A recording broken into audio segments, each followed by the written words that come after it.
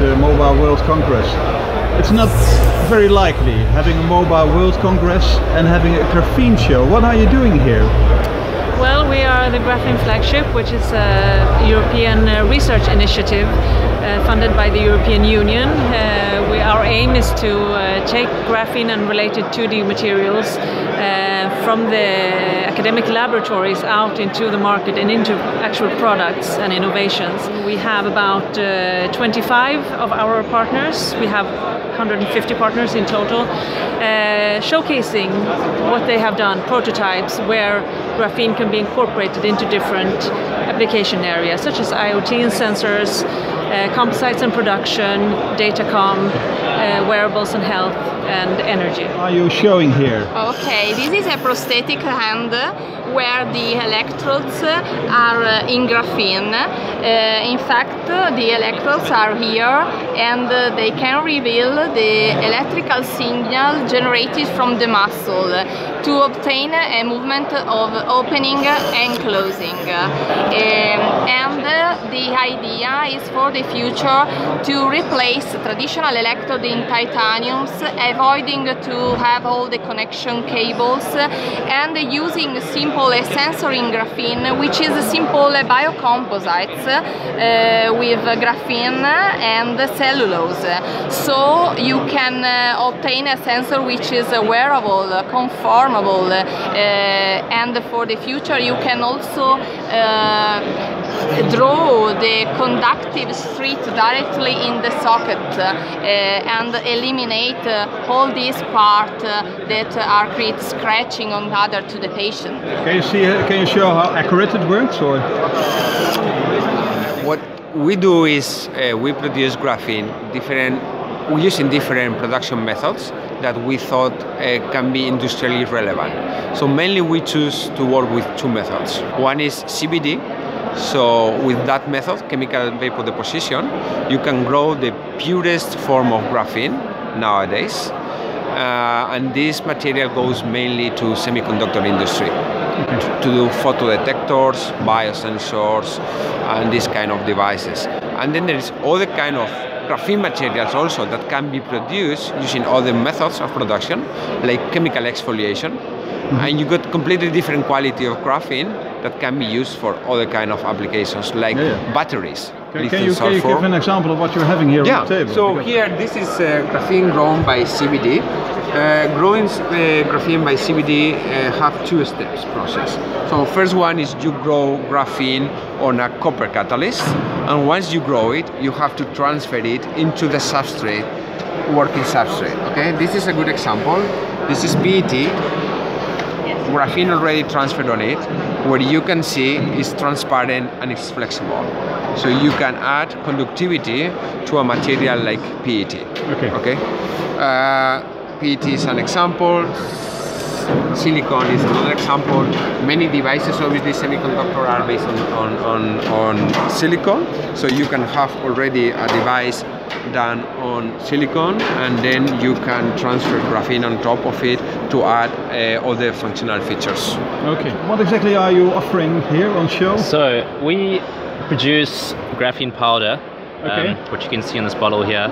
It's really fine powder. It's basically a 1 atom thick layer of carbon atoms. And we produce this from food waste. So from food waste? Food waste. So it's a completely green product. Okay. So, recycling. Okay. And our byproduct is hydrogen, which you can also use for power. So our byproduct can then go into sort of powering buses and other fuel cell cars. Yeah. So we have a green product. So this is our green product. But the product itself is not very useful. We've got to put this product into other applications. And what applications do you have? So our application here that we are showing is a graphene-based heater. You spray the graphene onto any surface. You can see it's flexible, it's very thin, and trust me, it's lightweight. You can turn it on and it heats up quickly. I can show you the thermal camera. So over there, if we focus, we're getting around 60 degrees or so. And that heats up and cools down pretty quickly. If I put my hand on there, you can see the heat going away. It has a lot of fun, interesting applications. we can do this on a much larger scale. So we can coat paintings with our graphene paint, and you can turn it on from your phone via Bluetooth. Yeah. And instead of having big bulky radiators in your house, you can then have a painting which is going to heat up. So basically you can use your paintings to heat the house. The paintings will heat your house. So gone are the days of big bulky radiators. It's a far more beautiful way of heating. Yeah, so this is the same material.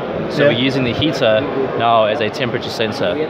So this is measuring the sort of ambient temperature, and when I put it between my hands, you can see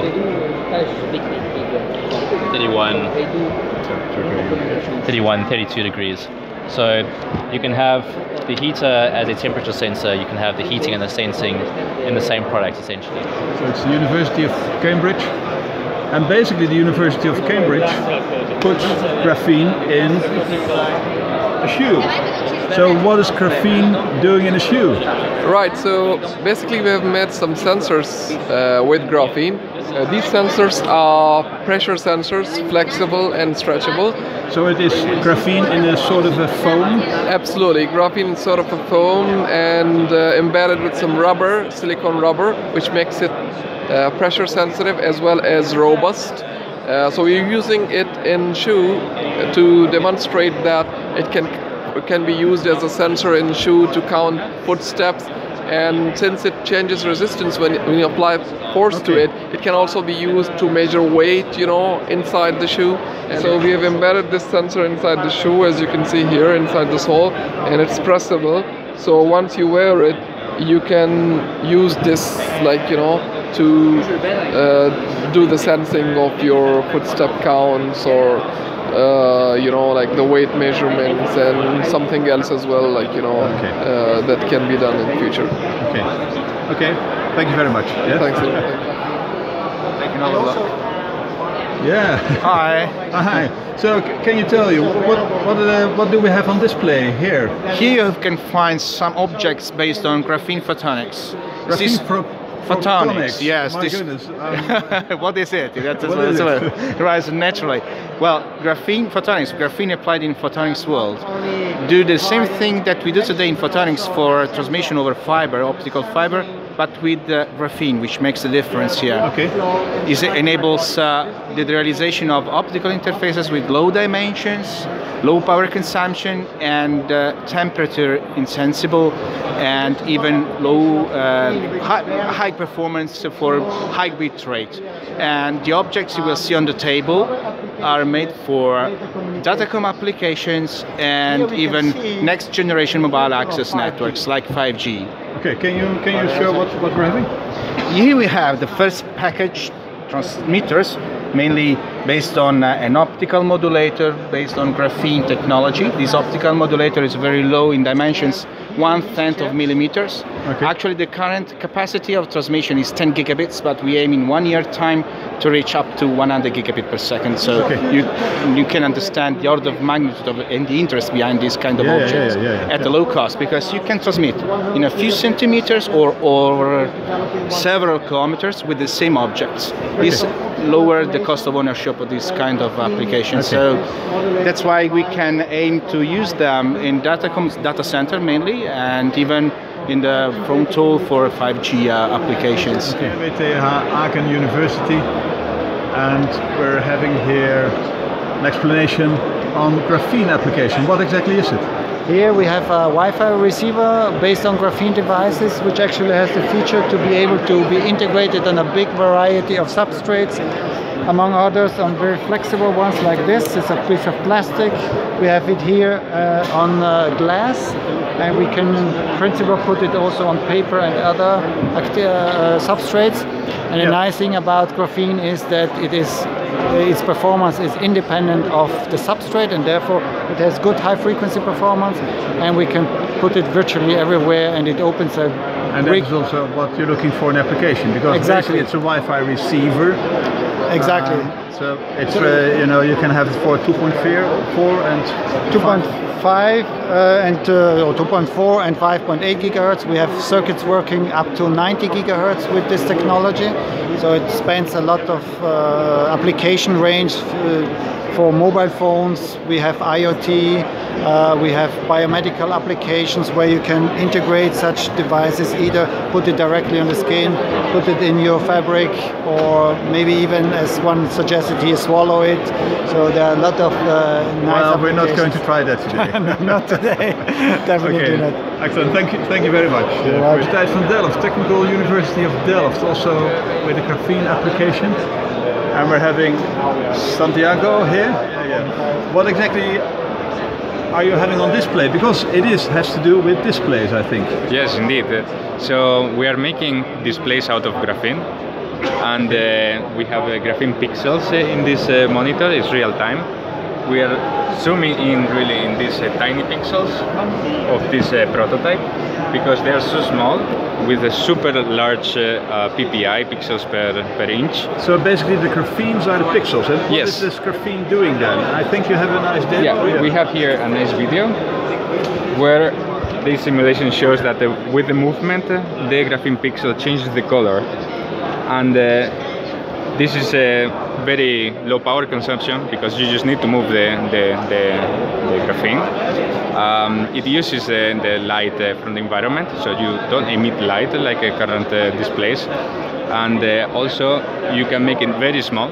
So these prototypes already have 850 ppi. That is, if they were 5 inches screen, like a normal smartphone, they would be about 8 to 12K resolution. Okay. And when do you expect this technology will be available in real-life applications? Well, I hope that sooner than later.